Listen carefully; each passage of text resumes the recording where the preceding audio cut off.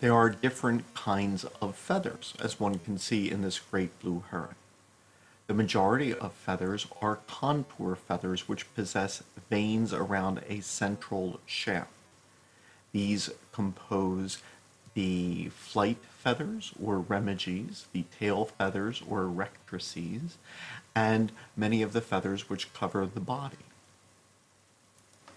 Another type of feather, known as a downy feather, can exist both in newborns and in adults. In newborns, downy feathers are a bit simpler, and the typical structure is that there is no rachis or central shaft, although it can be present in ducks.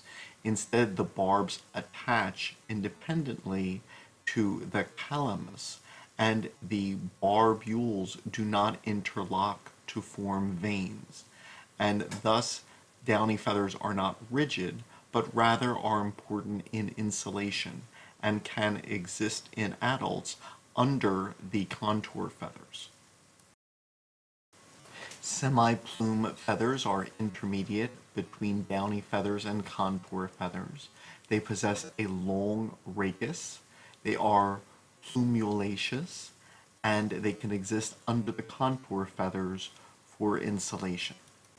Filoplume feathers have a long, narrow rachis which lacks barbs for the majority of its length and then ends in 1 to 6 barbs at its distal end. Sensory corpuscles from the nervous system wrap around the base, which allow it to function in the perception of touch, and it is very important during flight for the monitoring of airspeed and to manage flight changes. Filoplume feathers are not known in penguins or in the flightless ratites. Another type of feather, known as a bristle feather, can sometimes be found around the eye, functioning like eyelashes, or serve in the sense of touch.